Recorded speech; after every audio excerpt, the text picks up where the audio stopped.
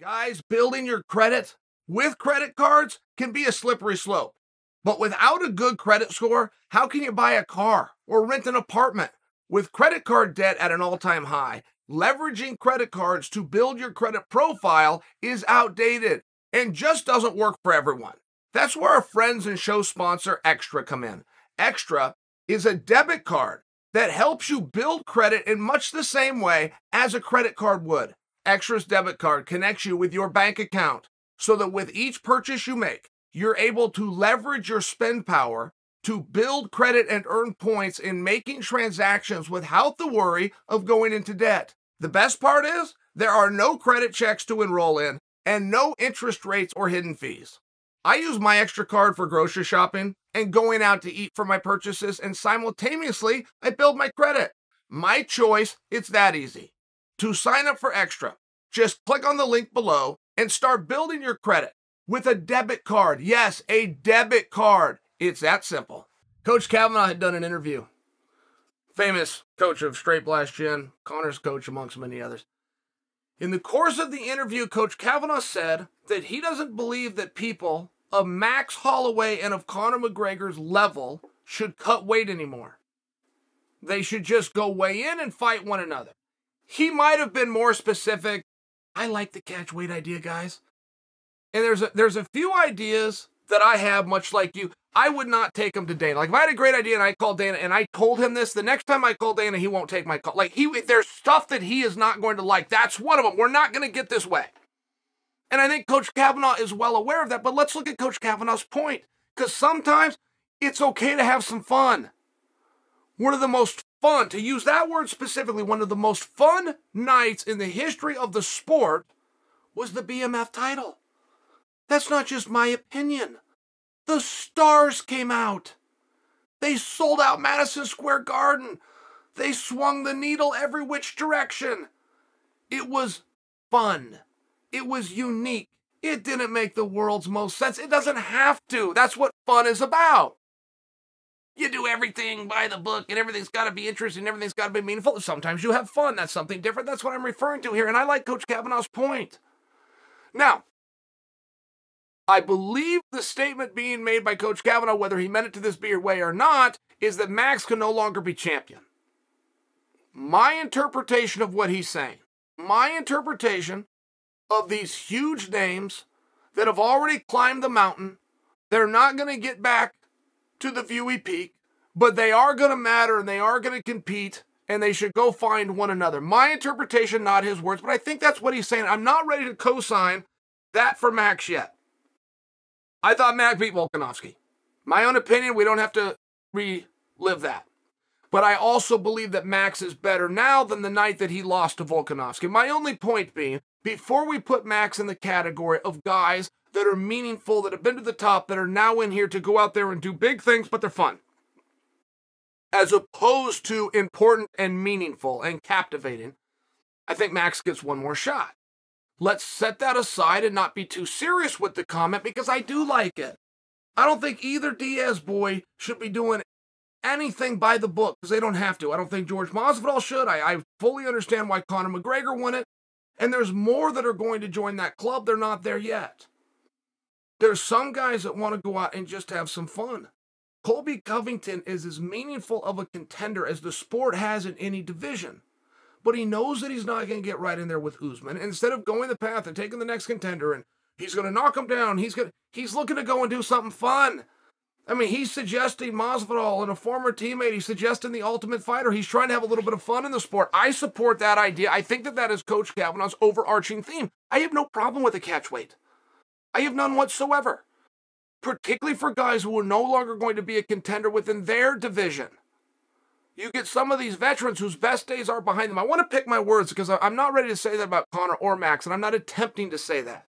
I'm attempting to talk about, I don't give a goddamn what they weigh. Do you? What's the difference? You both been 45-pounders. You both been 55-pounders. Close enough, right? I mean, do you agree with me? The only time I find myself talking about weight class, by the way, is at heavyweight. And nobody else talks about it. I bring it up to try to prove a point. When you have Francis Ngannou, who's 260 pounds of steel, and you put him in there with Stipe Miocic, who's 230 pounds. There is 30 pounds the right way, disadvantage to Stipe, something that nobody else has ever done and nobody else has even been asked to do. And then when Stipe falls down, everybody act like Stipe is done and Francis should have won. I think that's fair for me to bring that point. Brock Lesnar does not enjoy my company. I've been around Brock and he's been a gentleman, but I can tell he'd rather be anywhere else but me. But one point that I make about Brock, it's not meant to slide him. Brock was not a very good wrestler. That's true. Brock never had Olympic aspirations, and he never should have. He would have been wasting his time. Brock was the NCAA champion after an undefeated season, so how could I possibly say that? Well, pretty easily. Brock was 265 pounds of steel. In the NCAA finals, he took on Wes Hand, who weighed 220 pounds. There is a 45-pound weight discrepancy. Anybody else in the tournament, not just the champions, anybody else in the tournament, if they would have had 45 pounds on an opponent, they would have whipped his ass. It would not have gone the distance. Brock went into double overtime before he could get the jump on a guy that he had 45 pounds of clomiphene on. I mean, it's a fair point by me. And it irritates Brock, but I'm right. Of course, I'm not going to apologize for that. I'm right when I say it about Francis. I'm right with a lot of those very big guys where you have a gap of 205 to 265. They fall anywhere in between, and we all throw our hands up and go, well, close enough. Fair enough, it's close enough. I understand that. But there is an exception made. You don't have a true battle of skill. You don't have a true battle of scramble, of wrestling, of striking. You have a massive power. And I bring that to you foreshadowing. Because as we get a little bit closer to Ngannou versus Gane, as we start to do the breakdowns and we start to really look at the X's and O's of these guys, I think you're going to conclude that Ciryl Gane is a better fighter, that he's more dynamic, that his combinations are a little bit more clever, his setups, his entries, his exits are a little bit faster. I also feel you're going to conclude that Francis Ngannou will knock his ass out. Size matters at some point. But I got to go all the way up to the heavyweight class where there's a difference per the commissions of 60 pounds, a possible 60 pounds. You don't have that anywhere else. And I do think what Coach Kavanaugh is talking about, grab you and off you go. Submission Underground, we weigh the guys in. We do it purely for marketing reasons. Every weight by contract is open weight. You can weigh 300 and he can weigh 500. It's you versus you. Got it, shake hands and go. We've never had one single complaint. Not one. Not one. It's just how grappling's done. Be my game versus your game, and I'm going to have to adjust my game if you're bigger than me, if you're taller than me, if you're shorter than me, if you're lighter than me. It's a huge problem in grappling to take on a lighter guy. It is the opposite of boxing. A smaller guy in a grappling atmosphere is your nightmare. It's a nightmare. The world of wrestling will tell you the hardest guy to wrestle is one weight class below you. It is not a size advantage, it is a size disadvantage. I only bring this to you as I regress because I do like what Coach Kavanaugh is saying. I don't care what guys weigh. And I'm tired of being so serious all the time. Let's have a little bit of fun. Conor's going to bring the circus. He's going to bring the attractions. Let's get him an opponent that could meet him halfway. So far, no opponent ever has.